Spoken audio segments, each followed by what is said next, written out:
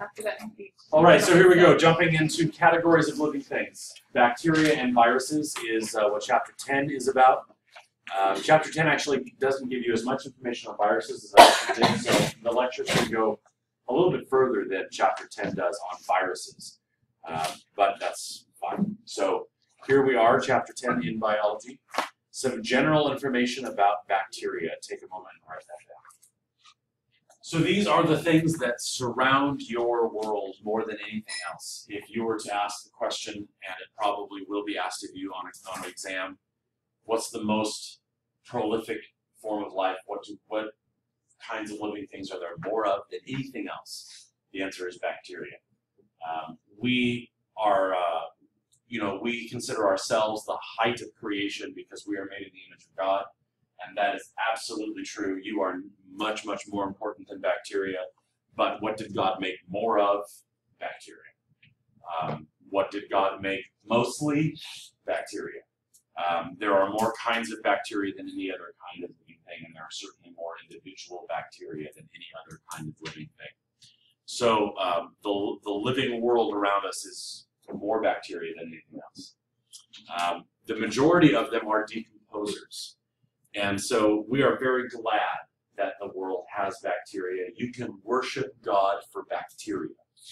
And that may not be something that you thought of before, but imagine what would happen if every large living thing that died just sat there, right? And so there would be a tree that fell over and just there forever. It would be, a forest floor would quickly become littered with dead trees, and nothing else would be able to grow. Or animals that die would just lay there and be dead. And you would quickly, be tripping over dead ox as you're walking through the prairies, right? Or all the fish that die in the ocean just floated. Nobody would want to go to Waikiki.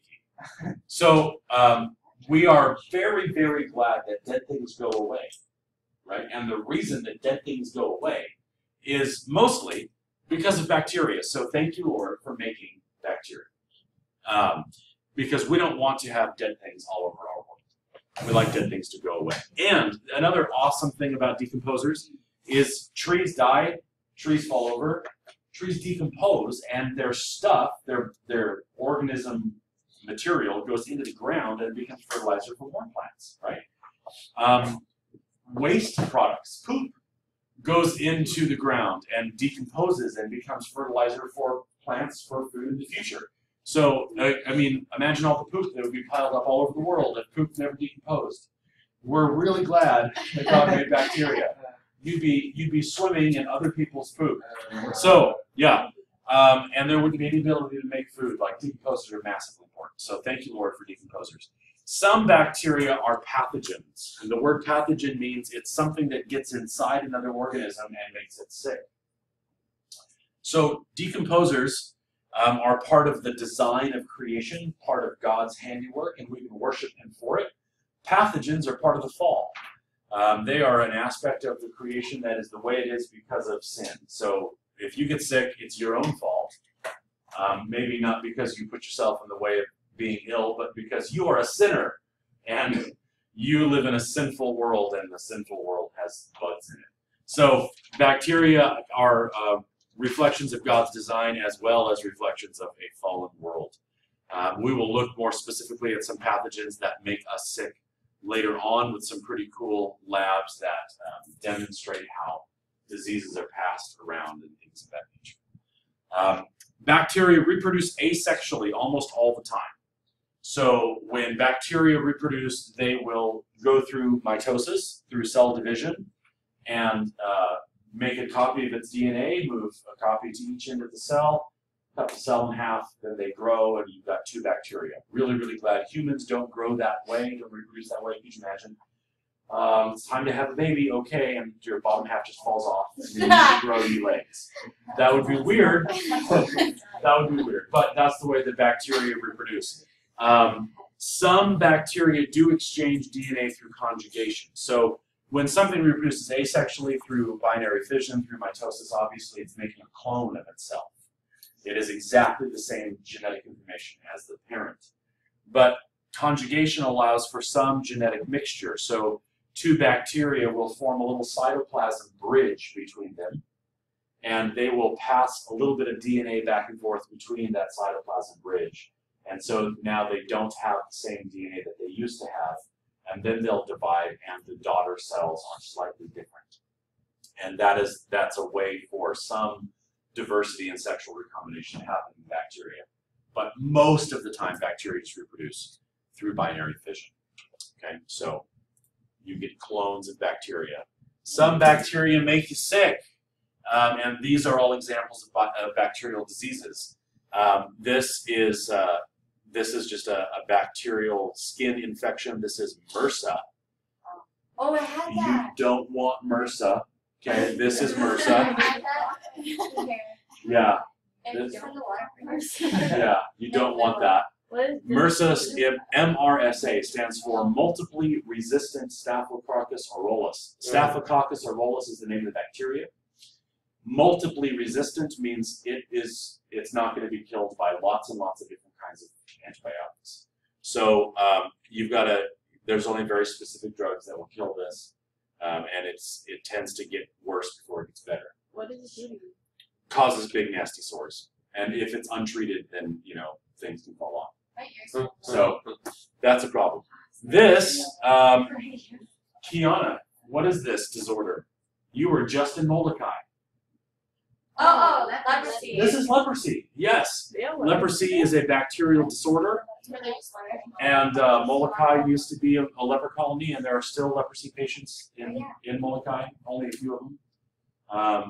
Does anybody know where the last leper colony in the United States is currently found? Louisiana is the last leper colony. Leprosy is now very easily treated. It takes a long time to go through the treatment, but it's not hard. So we have the drugs that do it, but somebody still needs to be treated for like 6 months before they get better.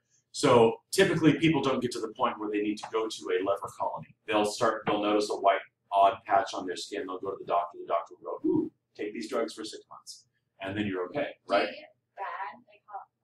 Like do you get deformed? If it's left untreated, but if you treat it, So so this is another example of a bacterial disease. And we are very glad that dead things go away. We've already talked about that. So bacteria cause decomposition. This is just another little picture of binary fission. So in case you needed to see another example of one cell becoming two, that is how almost every bacteria reproduces. Okay, and then there is the opportunity for conjugation. It looks like this. This is one bacterial cell and another bacterial cell, and they have formed a cytoplasm bridge. So one of the cells reached out and touched its neighbor with a little string of cytoplasm. And then they're going to pass DNA back and forth through that little cytoplasm channel. And when they're done, they will both have different DNA than they started. So this is different than sex, right? Because in sexual reproduction, the parents keep the DNA that they've always had. It's the baby that has different DNA. Here, the parents are different after the recombination, because they've said, here's some of my DNA, thank you, I'll take some of yours. And now they themselves are different, right? So it's not quite the same as sexual reproduction, but it does cause gene mixing and causes some variation in the offspring. Okay? Take a moment and write this down. I'm strange. Okay. So structurally, bacteria are very, very simple cells. They are the simplest form of life. And that doesn't mean that they're not amazing. They do what they do very, very, very well. So a point was made in one of the videos that you watched earlier in this year, that just because it's simple doesn't mean that it's not amazing. If you look at what a bacterial cell was designed to do, it does it incredibly well with the simple tools that it has. And so not all machinery needs to be really, really complicated, right? What it was designed to do, it does well. But it is the simplest form of life. So no membrane-bound organelles. There's nothing in the cell that is wrapped in a membrane. So there's no nucleus, there's no Golgi apparatus, there's no endoplasmic reticulum, there's no lysosomes, there's no vacuoles, there's none of that. Nothing that is wrapped in a membrane. So it only has non-membrane organelles like ribosomes. It does have those. And it has a region in the cell where the DNA is stored, but that region is not wrapped in the membrane. That region is just a region. And so we call it a nucleoid region because it's that part of the cell that has DNA, okay, nucleoid region.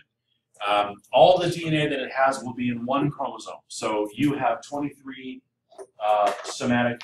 23 chromosomes, and you have 2 of each of them, so you've got a total of 46 in your cells. They will have 1 chromosome, and that 1 chromosome will have all the DNA that it needs. Okay, some of those 1 chromosomes are very big, but it is only ever going to be 1 chromosome. Okay, they frequently have flagella. Bacterial flagella are common. Not every cell, obviously not every kind of bacteria has a flagella, but lots of them do. And the bacterial flagella, as we have discovered, is an amazing machine. It's a rotary motor in the cell. And all the parts that you need for a rotary motor are in the cell. And so if you were to look at like a propeller on the back of a boat, or a motor that comes, that turns something in a DC car, an electric car or something like that, all the parts that are there is in the bacterial cell. And it's an incredibly well-designed thing. It's the little propeller that moves the cell forward through its environment. They do have a cell wall, but we don't call it a cell wall because a cell wall, like plants have, is a little different. So because it's a little bit different chemically than a plant, we don't say the bacterial cell wall, we say the bacterial capsule. But it's still the same idea. It's a rigid, protein-dense structure that keeps the cell in a shape. It's not squishy like an atoms. Okay. So some pictures. This is a typical bacterial cell. It has a oops, just kidding. It has a that capsule there, and then it'll have a membrane underneath it. It does have cytoplasm. It will have organelles, but it will have organelles that don't wrap themselves in membranes, okay? And then it'll have this pile of DNA in the middle, the nucleoid region, okay? And frequently, it will have a flagella. Very simple cells. We name bacteria according to what they look like, the shape of the cell, and the groupings of the bacteria, how they arrange themselves in nature. So take a moment, write that down, we'll be right back to you. So the 3 kinds of bacteria, when you look at them under a scope, starting on Wednesday, you will see that bacteria come in 3 shapes. Either little circles, little round like peas, or rods, or corkscrews. Those are the 3 shapes of bacteria, and all of the amazing diversity of bacterial life only comes in 3 shapes. Okay? So we name bacteria based on the kinds, the shape of it. Bacillus will be somewhere in the name if it is rod-shaped. Okay? Coccus will be somewhere in the name if it is spherical. And spirillum will be somewhere in the name if it is a corkscrew shape. So it'll have more stuff in its name, but it'll have those things in there if it is one of those 3 shapes. And there's no more than those 3 shapes. Then the 3 groupings of them. Bacteria can occur in pairs, where one bacteria and his friend are hanging out together. And their cell walls, their capsules will be fused so that they stay just the 2 of them. Okay? Then we would say that that is a diplo of some kind, and we'll use that as a prefix. So we might say diplobacillus, and diplobacillus would be 2 rod-shaped bacteria stuck end to end, hanging out for the rest of their lives together as friends. Okay, and then Staphylo is a cluster. It looks like a bunch of grapes, just a whole bunch of things all stuck together. Okay, so Staphylococcus would look like a microscopic cluster of grapes. A whole bunch of round things stuck together. Okay? And then strepto means a chain of them. So streptobacillus looks like a whole bunch of sticks end to end. And they wouldn't necessarily all be straight. They might curve around, but they're all joined end to end, a whole bunch of rods. And so that would be streptobacillus. Streptococcus would be a whole bunch of ball-shaped things strung out together like a string of pearls. Streptospirillum would look like a continuous long helix that would just be end-to-end bacteria spirals joined together. Okay? Staphylococcus is the most common arrangement. Staphylo is just a whole bunch of clusters of round things. Staphylococcus is most of the time what you'll see is a group of round bacteria hanging out together. Okay? Obviously, you'll see more. And when we start to grow things on Friday, you will collect quite a diversity of different kinds of life. And you'll be able to identify different combinations of those names. So here's some pictures. This would be two bacteria, rod-shaped, hanging out next to each other end to end. Okay, so this is Diplobacillus. These are clusters of round things. So what's this? Staphylococcus. Most of the time, that's what you'll see. Okay? Staphylococcus. These are strings of round things. So what's that? Streptococcus. Good. When you get strep throat, that's your friend.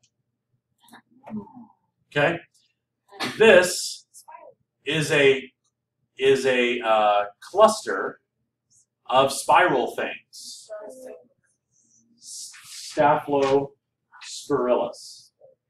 Right? Cool.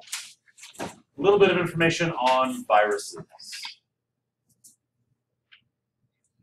All right, the most basic thing that biology will cover is a virus. I put living thing in quotes because it has some of the characteristics of life, but not all of them. And so it is technically not alive. There are some biologists that treat them as if they're alive. And you will hear people say things like, kill the virus. You can't kill something that's not alive. And they will talk about, you know, a dead virus being used for an inoculation. Well, if it's never alive, how is it dead? It does have some attributes of life, but it does not have all of the attributes of life. And so it is not technically alive. But they definitely do interact with living things, and they do some of the things that living things do. And so we need to be aware of them. They are basically either DNA or RNA that is wrapped in a protein coat. That's all that it is. There is no cytoplasm. There are no organelles. There is nothing that you would recognize as being a cell. It's just DNA with a protein shirt. Okay, that's all it is. And we name that protein shirt a capsid. Capsid.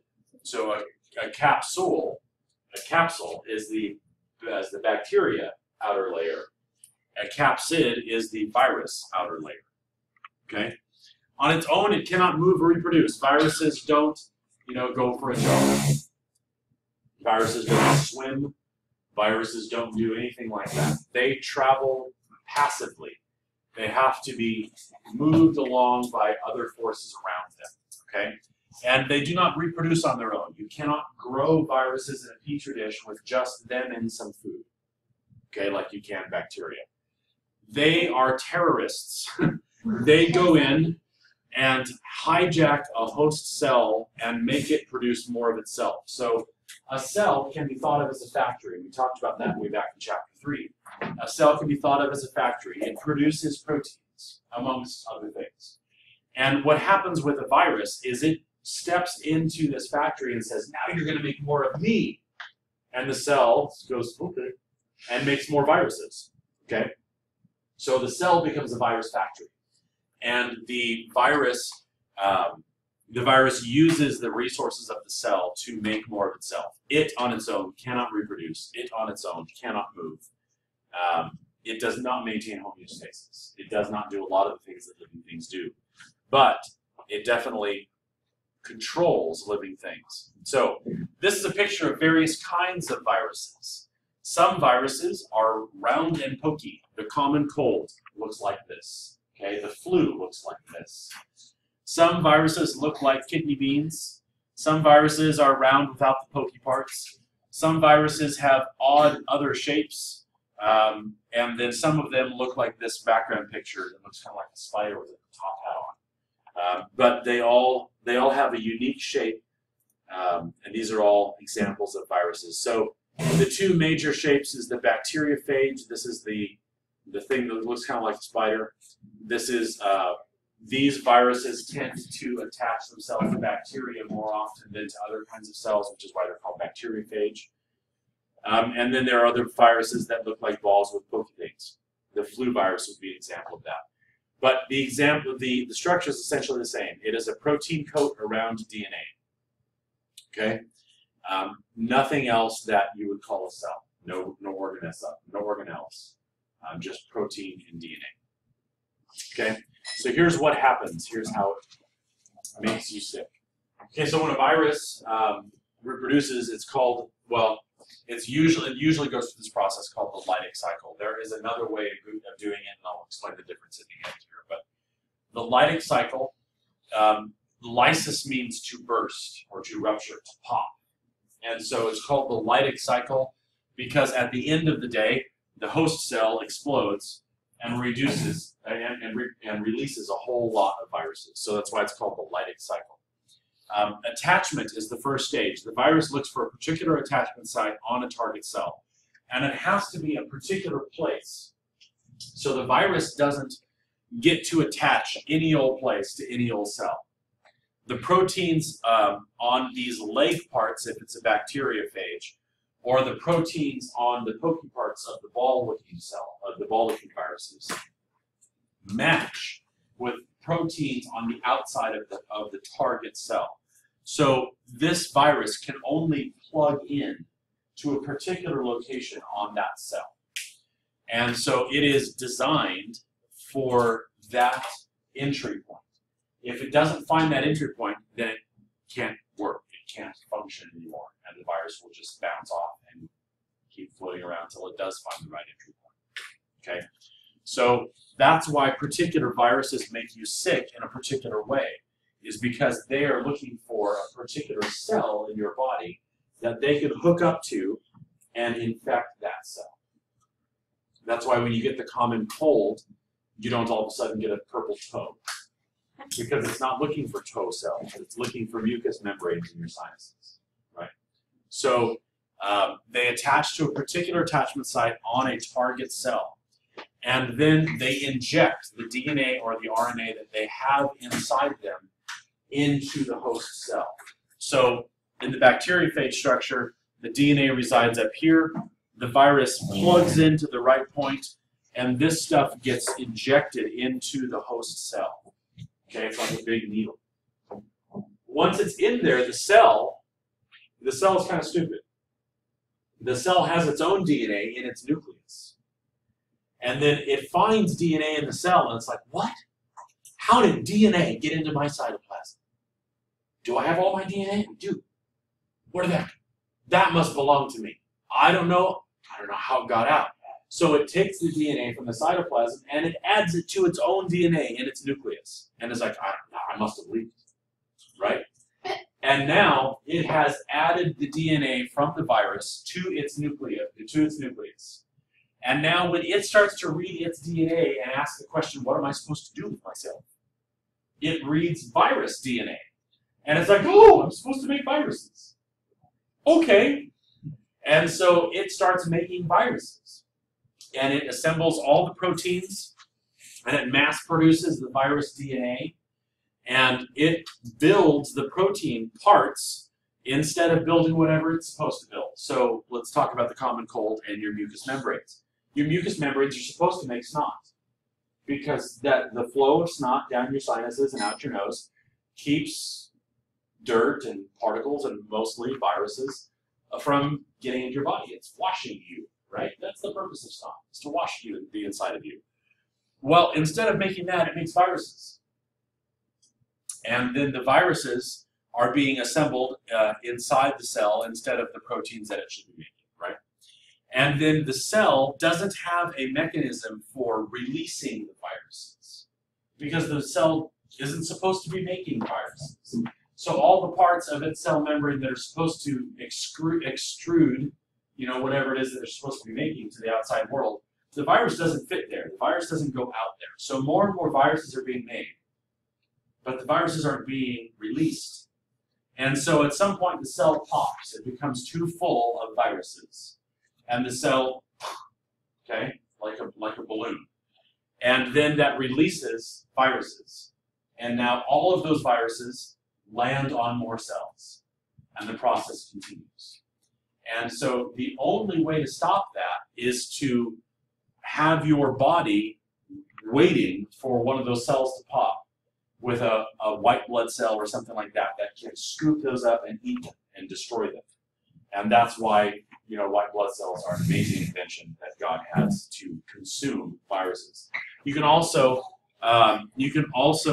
do some chemical warfare against them. There are some things that your body makes called antibodies that are chemicals that break down the virus particle and keep the virus from going and infecting a neighbor cell. So we'll look more at how your body fights these things later. But you can see how it becomes a big problem quickly.